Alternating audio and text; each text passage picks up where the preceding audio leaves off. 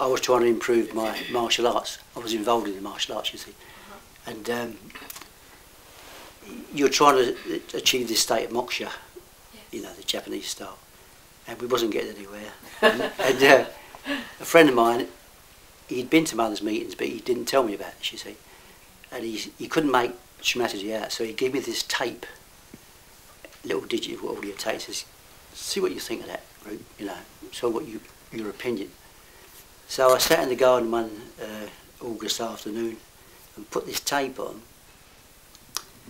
and Mother's voice, it just sounded so pure to me. I called Brenda out. I said, come and listen to this lady's voice, 100% pure.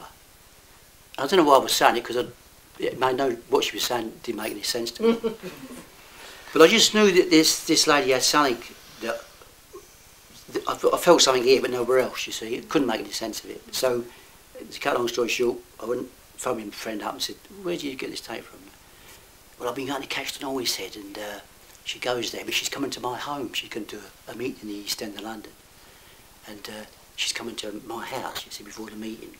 So if you want to come over, you can meet her there. See? So me and Brenda, we goes over to this place. And as we turned into the street, there's all these, because he lived at 1 Cranbrook Road in Barking, there's all these strange people outside his house, because it's a hot summer day, and they've all got scarves on. And I thought, this is a bit strange, you know.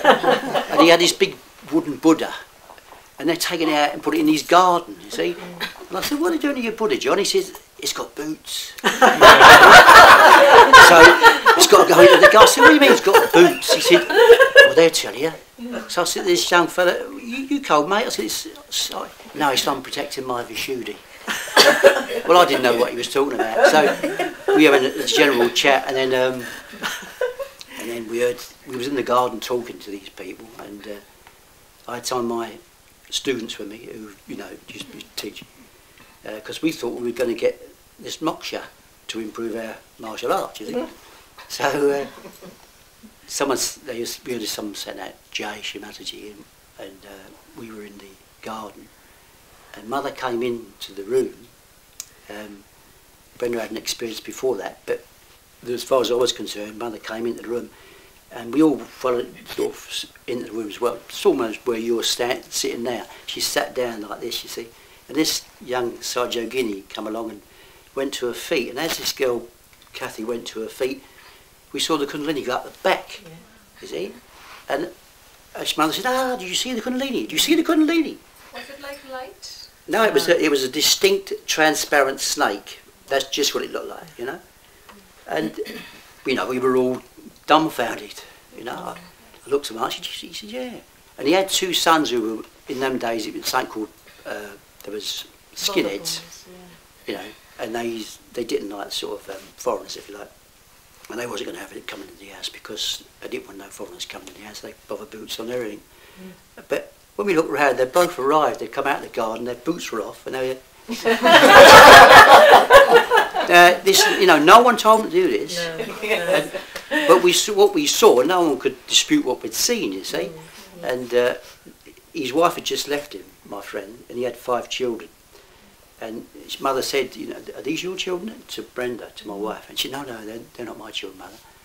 So she said, well, where are your children? So she said, you know, they're at home. Bring them to the meeting tonight.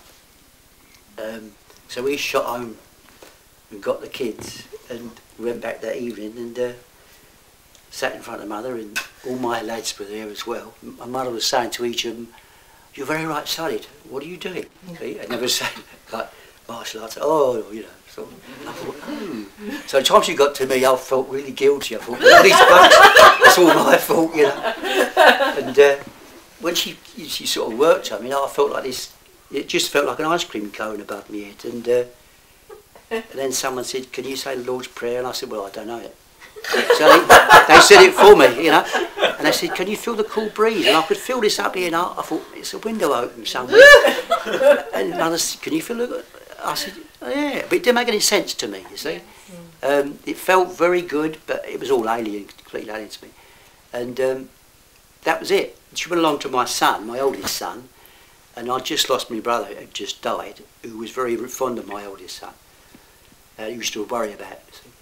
And she said to my eldest son, "Ah, there's somebody here protecting you. You lost someone recently." You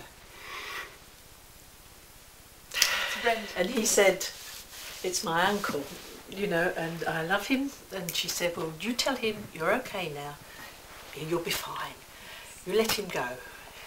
I'm not going to let him go, but he did eventually. But and then some yogis were going to work on the younger two children, and Mother said, "No, no, no, no, no. They're realised. You leave them, leave them." But my experience was when Rupert was in the garden with his Aiki mem, I was on the kitchen door, leaning, sort of half listening inside and half listening outside. And I didn't hear the house clear out of yogis, but the next voice I heard was, "Hello." And I turned round and, well, I don't know how I restrained myself from dashing over and hugging her and kissing her. It was as if, well, my heart did recognise Shri Mataji, but the brain doesn't, you see. And I thought, "What are you doing? Well, control yourself." And I walked up and I took her hand and I said, "I'm so glad you could come." And she just hugged me. And it was such a wonderful experience. You can only relate it to your earthly mother if you've not seen her for years, and suddenly you see her and you think, "Mum," you know, and you really want to go and run and hug and kiss them. Well, that's exactly how I felt. But of course your brain doesn't understand your heart, does it? You know, and everything else that Rupert said is extremely accurate. Yeah, it was fantastic. Yeah, it was For absolutely. years I couldn't comprehend what was going on, and I didn't believe for about 2 years that these vibrations was coming from me. I kept saying there's a door open somewhere. I couldn't comprehend that this cool breeze. And even when I did, it didn't make a lot of sense to me because I was brought up in a different culture. See, in this, you know, people say this is Kundalini, but I thought, well, okay, well, so what? You know,